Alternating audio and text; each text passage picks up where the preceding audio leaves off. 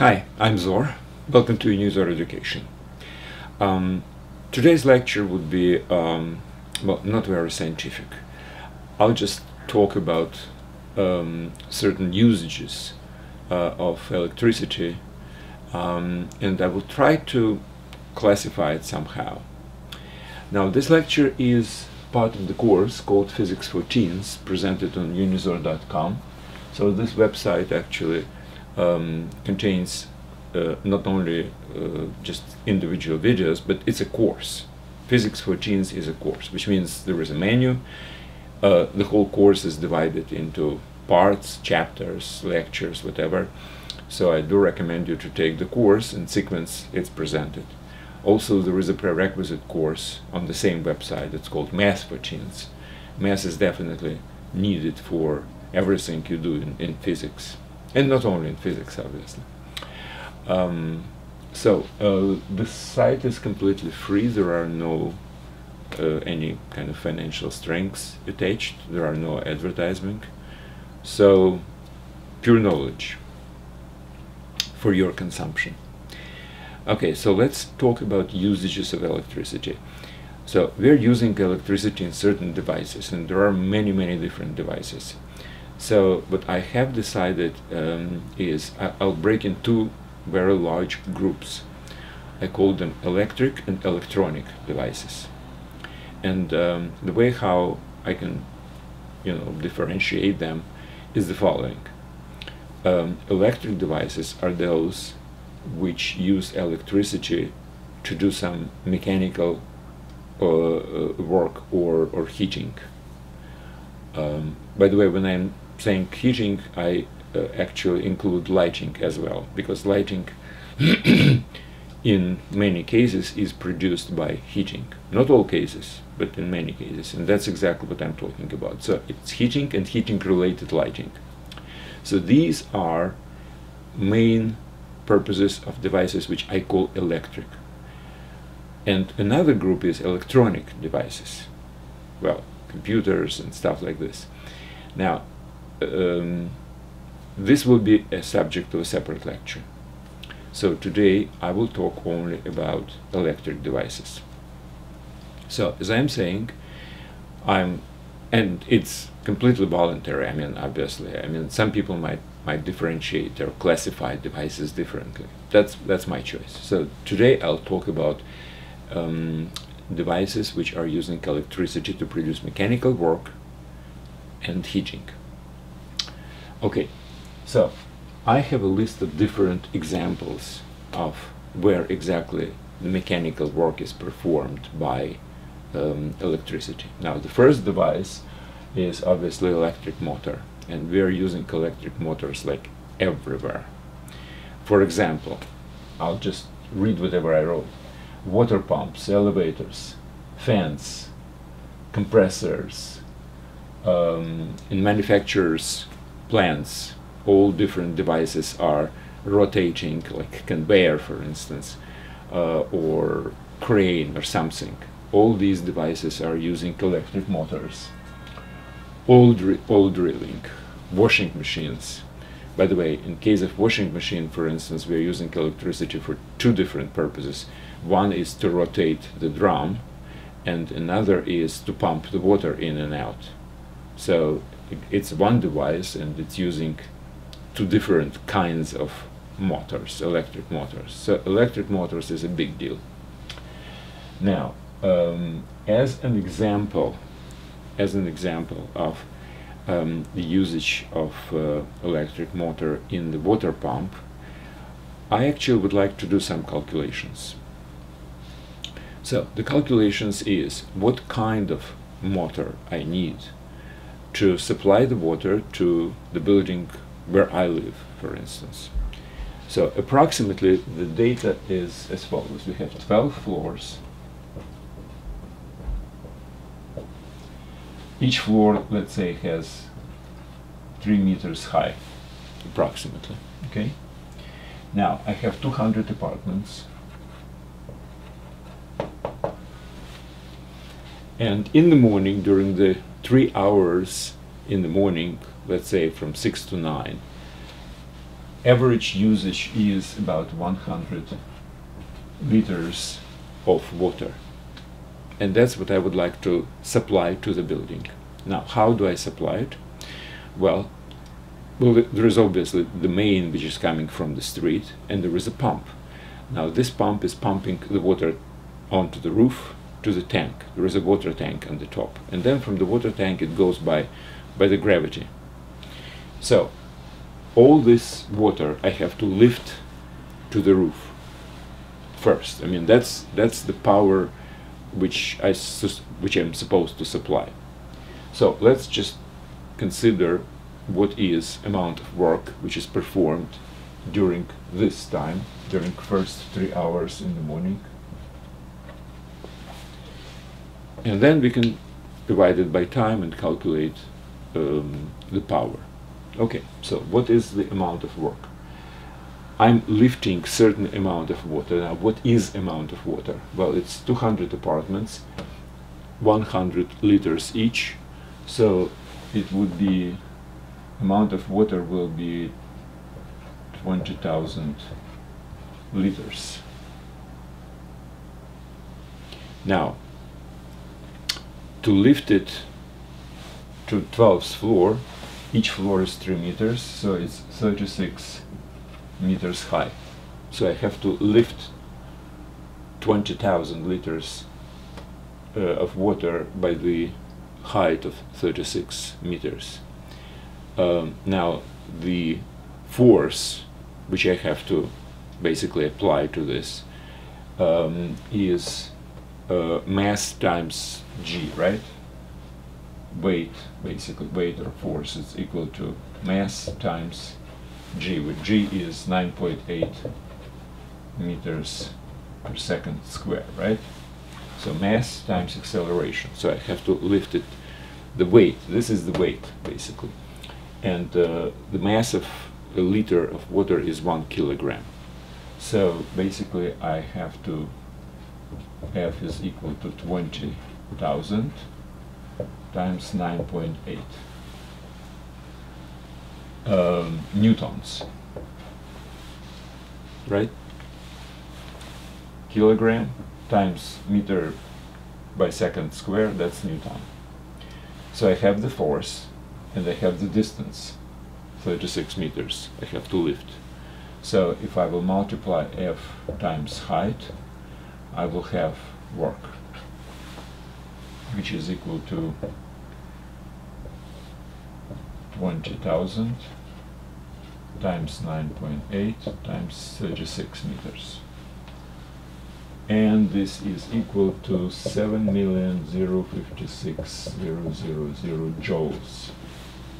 That's amount of work. Now, this amount of work is performed by time is equal to 3 hours, which is 3 times 3600 seconds. If I divide my joules, work divided by time, that would be my power. So I have to divide 7 million something by this, and the result is 653 joules per second, which is 6053 watts. This is watts, okay? Joule per second. So this is the power which is necessary to pump the water up to the roof. Now, what's obvious is that we have to really, first of all, we have to use a little bit more. I mean, sometimes you have some kind of a peak usage and abnormality or something like this. So approximately, if you would like to basically really calculate how it is in practice, you would probably decide 1000 watts, which is 1 kilowatt motor you have to put in the pump. I mean, considering there is some power which is lost in the motor itself, I mean, this is really a needed, pure needed power. Obviously, the motor should have more. Now, what's also important is that usually it's not such a good thing when motor is working all the time, like 3 hours pumping water without any interruption. So the way how it's usually done, they have a sensor in the water tank. If the water goes down below a certain level, motor is turned on, and it should really pump very fast. So the motor should have more power than this to exceed the consumption of the water. So whenever the power, whenever the level of the water in the tank is reaching certain maximum, motor should switch. So there are two sensors actually, on and off. Whenever it goes down, it's on to the motor. Whenever it goes up, it's off to the motor. So that's how it's done basically. Well, which means that motor should really be more powerful than whatever we are just thinking about. Well, let's say approximately 1.5 kilowatt. That would be probably a good idea. But then, what happens if the motor breaks? We need an uninterrupted water supply to the building, like 200 apartments, 500 people. We can't just, wait until we will repair or replace the motor. So we need two motors, and they should really alternate. Whenever one is whenever one breaks, another should really pick up completely its function. Now, while we have both motors, it's probably wise to reduce the load on every motor and all the time alternate them. So either one is working and then it's resting, and then another motor is working. So we need some electronics, some switches to do this kind of a thing. So that's basically kind of the whole example of calculations people do when they have to, design the buildings or something like this. Okay, so it's just an example. And out of curiosity, if you have a motor of this type of a power, what exactly is the amperage of the electricity, of electric current which goes through it? If you have, let's say, 220 volts if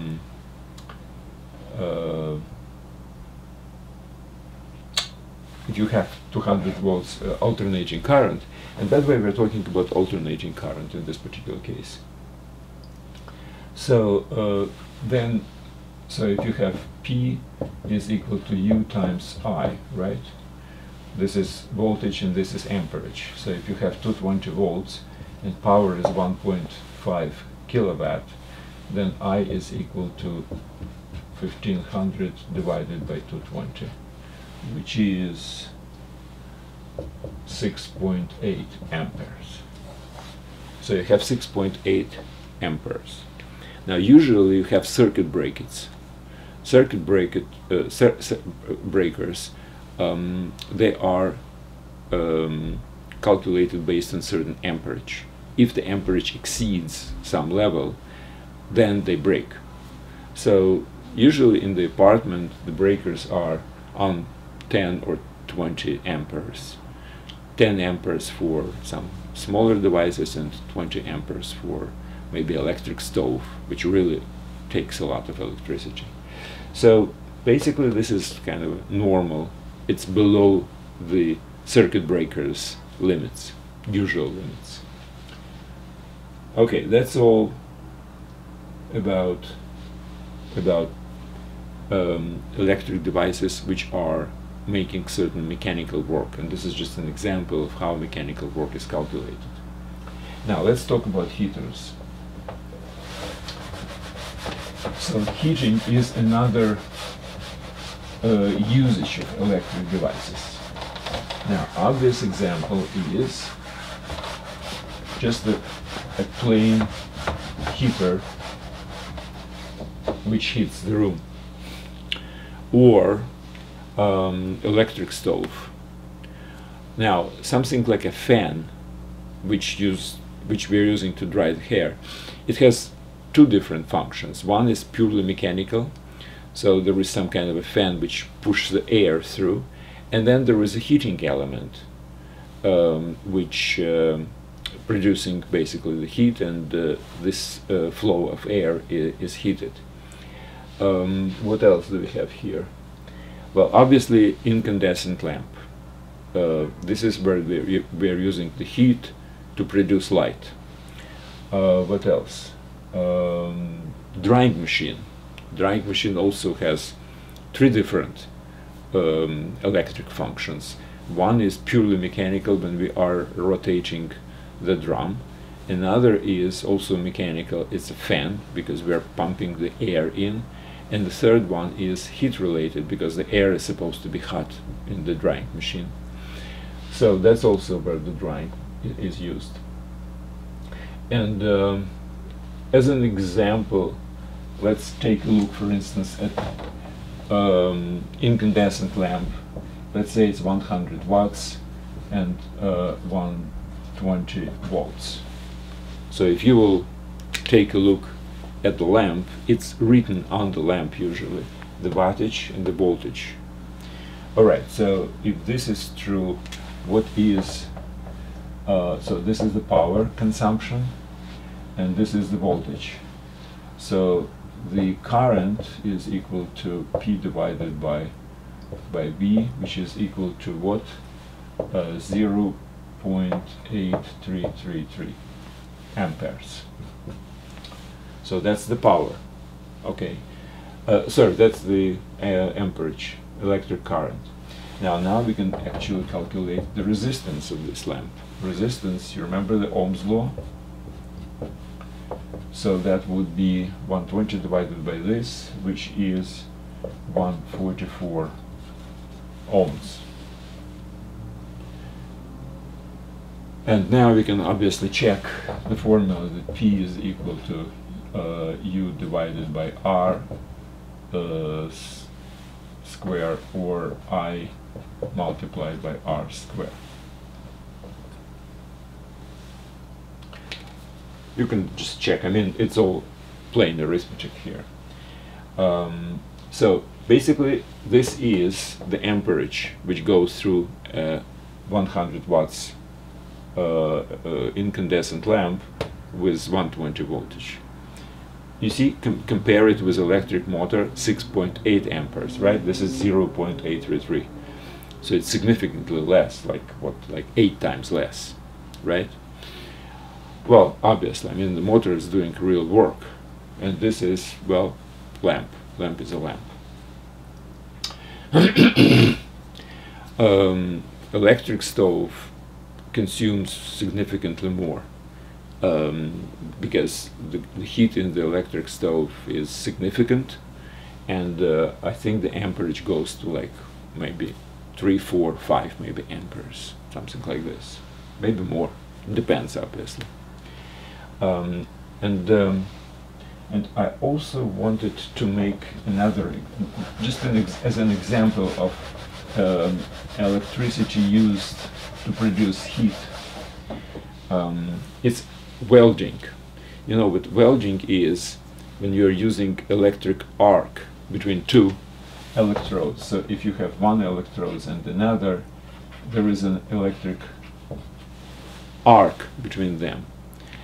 So electric arc has a very high temperature, so that's exactly how we are talking about, that's why we are talking about heating in this particular case. And it's so high that it melts the metal. So what you have is, you have to have a source of electricity, and the source of electricity is welding machine, obviously, which has electrodes which you connect the way how you would like to connect them to a proper place. And I checked the parameters. What's interesting is that the current is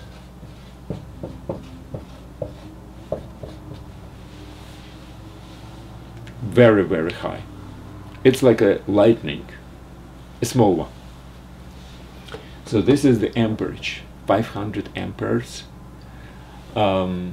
Again, compare it to amperage in the electric motor, 6.8 or something like this. You see, it's like 100 times more. So it's 100 times more intense flow of electrons through the arc. And that's why they're heating the metal so much that it melts. and the voltage produced by the machine is something like this, which means that the power is 15,000 to 60,000 watts. So 15 kilowatts to 60 kilowatts, depending on machine, different machines, different usages. I mean, this is a lot. So that's basically what kind of interesting, I think, about welding. So the way how they do it, they first they put together the contacts, and then when they just pull it a little bit, the arc still remains between them. And why it's really there? Because we have such a high power, and it really breaks through the air. Electrons are going through the air. Usually, if not such a big, power, then they don't do it. Air is really a good insulator, but in case the power is big, it goes through the air and forms an electric arc. Well, basically that's it. I mean, the whole lecture is just kind of an explanatory and exemplary. I just wanted you to be familiar with certain common devices, and in some cases I did even some calculations just to familiarize with how the whole thing is working. This is an example of usage in electric devices. Next lecture will be about electronic devices. That might be a little bit more interesting, because I will try to look inside the electronic device. With electric devices, we know what it is, a stove or a fan or a drying machine. With electronic devices, it's much more interesting, because I will try to really look inside. Okay, that's it for today. Thank you very much, and good luck.